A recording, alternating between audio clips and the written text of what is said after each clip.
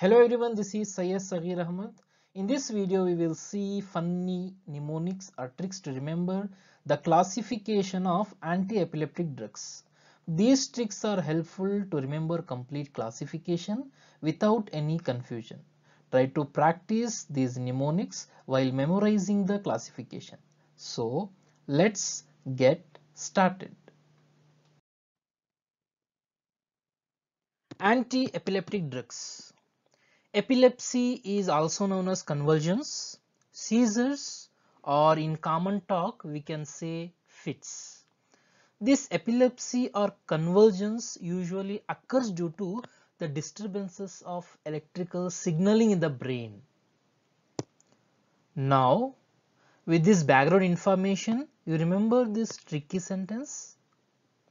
Before death, his brain paralyzed and convulsions noted.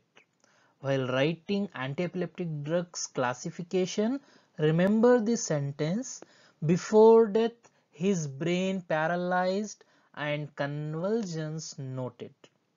And B for barbiturate, example phenobarbital. D for deoxybarbiturate, example is primidone.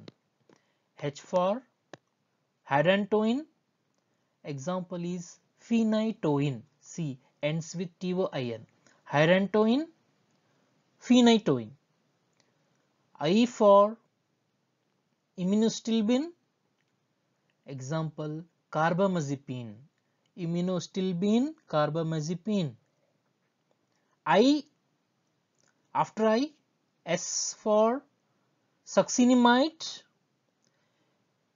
ethosuximide. Succinimide, ethosuximide ends with mide, M-I-D. Then B stand for benzodiazepine. Example is clonazepam, diazepam, etc. P for phenyltrazine. Example is lamotrigine. Phenyltrazine, lamotrigine. A for aliphatic carboxylic acid. Example valproic acid. C cyclic GABA analog GABA. Example is gabapentin and pregabalin. Finally, N for newer drugs. Example is vigabatrin and topiramate, etc.